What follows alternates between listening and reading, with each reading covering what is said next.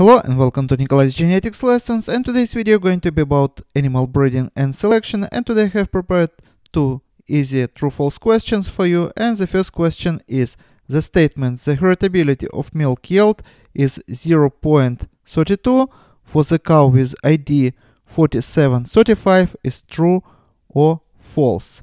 So which answer you are going to choose? And the correct answer is false. Why? Because take a look.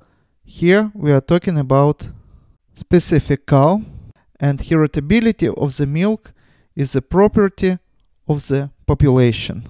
For example, in this statement, milk yield, which is 0.32, is attribute of the population and not of the individual cow.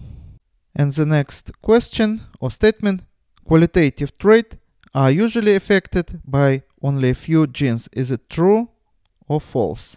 And again, please pay attention to the word qualitative. Traits can be either qualitative or quantitative. Qualitative traits usually are controlled by only few genes or alleles. So we can say that qualitative traits are usually affected by only few genes, and this is true. And quantitative, on the other hand, are under the control of the many genes. Hence the name quantitative. We also call such traits additive traits, when each gene just add a little bit to the trait.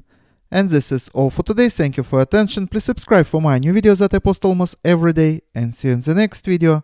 Goodbye.